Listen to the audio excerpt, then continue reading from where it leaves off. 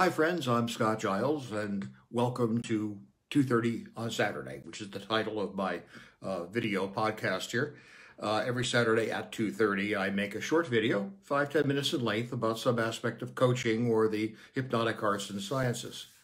Now, in our practice here at Wheaton, Illinois, we have three areas of focus, or at least I do in the hypnosis part of the practice.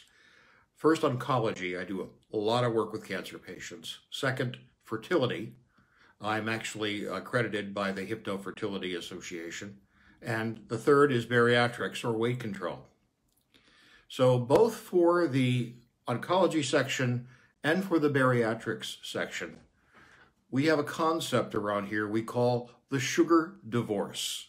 And that's the topic of my talk today. As was reported in the journal Science back in 2017, scientists at the University of California in San Francisco uncovered a trove of previously secret documents about a 1968 study funded by Big Sugar on the effects of sugar on health. The results of that study, which was called Project 259, were so bad that they ended the study, paid off the scientists, and suppressed the data.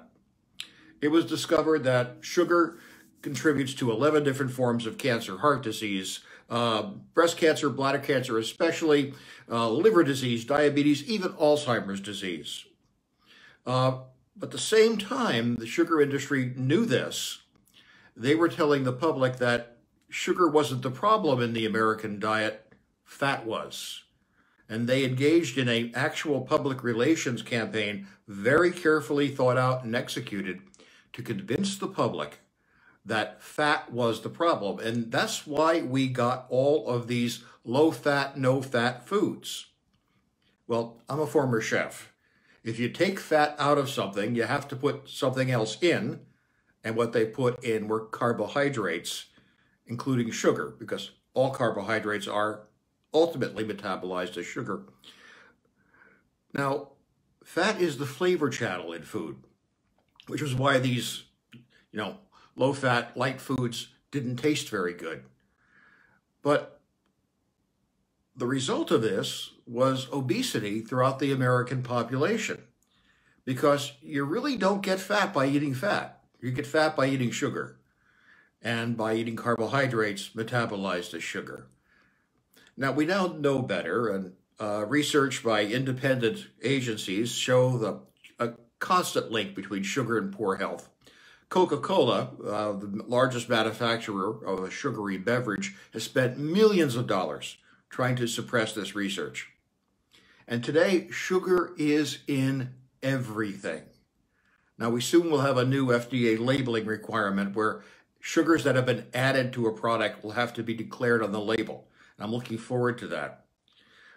But according to the New York Times, a study at the University of North Carolina showed that packaged foods at your typical grocery store, 60% of them contained added sugar.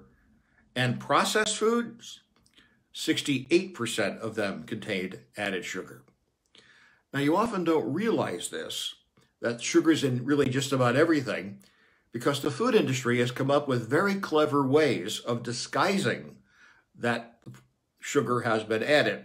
Here's just a partial list: agave juice, agave nectar, agave sap, agave syrup, beet sugar, brown rice syrup, brown sugar, cane juice, cane sugar, clitolose, corn glucose syrup, corn sweet, corn syrup, date sugar, dextrose, dry malt, dry sweet, dried raisins, edible lactose, flow malt, fructose, and so on and so on and so on.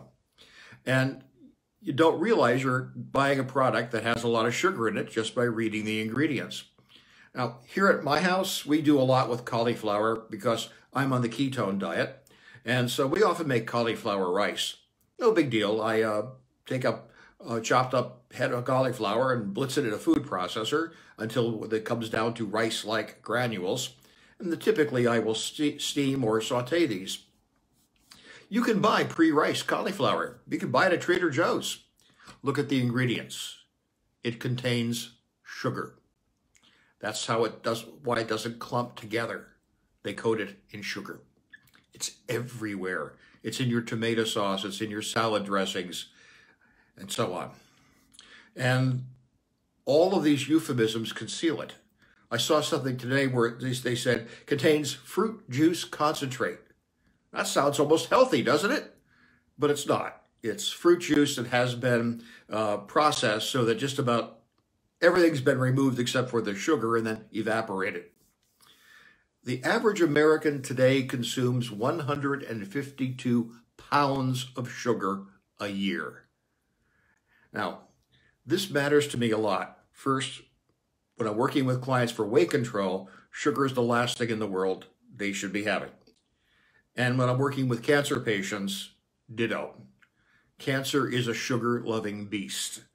It's actually probably the insulin your body produces in response to the sugar, but sugar is not something any cancer patient should be consuming in any meaningful quantity.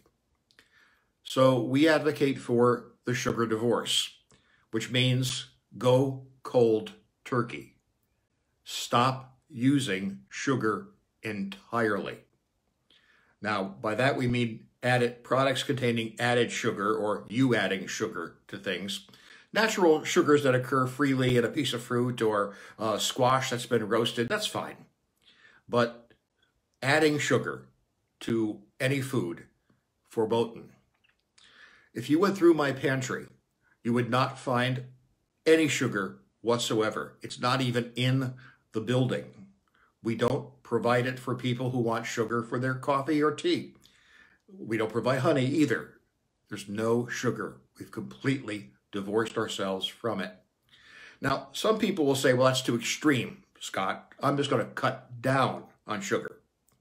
It's a lot harder to do than you think, because sugar is addictive. The exact same parts of the brain light up on a functional MRI with sugar as with heroin or cocaine. And one thing that happens with addictions is there's a craving. You always want more. So cutting down is more difficult than just stopping entirely. So that's what we advocate.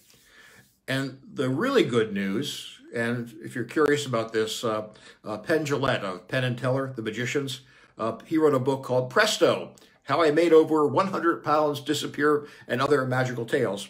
He points out that the microbiome in the gut, the bacteria in your gut, is constantly changing. Once you have gotten off sugar completely, your microbiome changes, and not only do you not crave sugar, it actually doesn't taste good. Some of our people will come home from a event they've been at and say, I came home and I felt terrible. Well, they went somewhere and they ate something containing sugar, and their gut went into rebellion because the microbiome does not process that sugar effectively anymore. So the good news is with the sugar divorce, once you've been in that divorce for a while, you don't want to be with sugar. It doesn't taste good. It even makes you sick.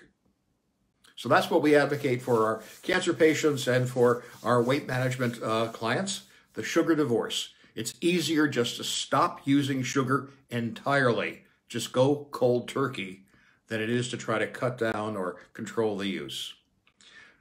Thank you very much for your time and attention. I'll be back next week at 2:30 on Saturdays and talking about something a little bit different. I'm going to be talking about feeling secure in your life and person. I hope you'll find that interesting. As always, if I can be helpful to you, please feel free to reach out to me. We do have a Patreon channel as well for those people who want a deeper or more personal exposure to the work that we do here. And please, if you're viewing this video on my YouTube channel, please be sure to like, subscribe, and share. Thank you much. Have a good one.